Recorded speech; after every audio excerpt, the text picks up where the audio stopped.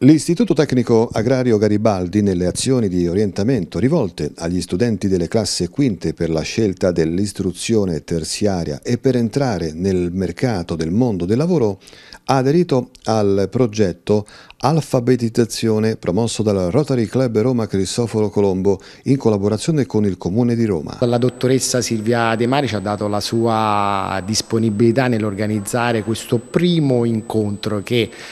sarà un piccolo seme che sicuramente germoglierà in questo grande campo che è poi l'istruzione e la formazione delle nuove generazioni italiane e soprattutto dell'Istituto Tecnico Agrario Garibaldi. Oggi siamo qui presso il pregiatissimo Istituto Garibaldi, un istituto che ci ha accolto per quanto concerne la formazione dei ragazzi del quinto anno e quarto che sono in uscita, e il Rotary Club attraverso le professionalità vuole orientare e dar forma a quelle che sono le professioni, per cui un orientamento sulle professioni del futuro, su un percorso di formazione al lavoro, formazione a quelli che sono altre attività oltre a quelle che conoscono attraverso gli atti pedagogici all'interno dell'Istituto Agrario stesso. L'attività sarà organizzata in micro seminari di formazione che esponenti del Rotary Club Cristoforo Colombo, esperti in comunicazione, marketing ed economia, leadership e legalità,